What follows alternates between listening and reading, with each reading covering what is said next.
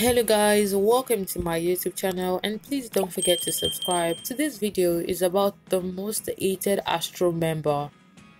Lee Dong-min, professionally known as Eun-woo, is a South Korean singer and actor under the label of Santiago.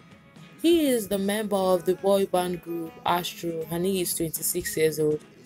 Eun-woo is hated for many ridiculous reasons and I'm going to be listing that in this video. Stay tuned and please don't forget to subscribe.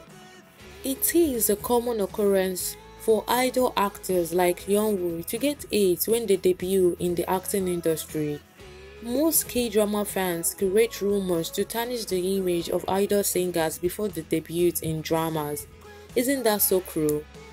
According to haters and Korean netizens, Eun-woo is only famous because of pretty privilege. There were harsh comments made for the all-night singer for having a lack of talent when it comes to acting, which we know that is untrue. In a world of fame and perfection, idols are under immense pressure to be flawless. Even the most mundane habits like dating or smoking can end big careers. K-pop contracts have strict rules. Even live streams are monitored by managers. Korean fan culture has normalized hating idol all over social media. Many platforms are filled with trolls and haters that spread negativity. Celebrities deserve to pursue normal love lives and get fame for their hard work.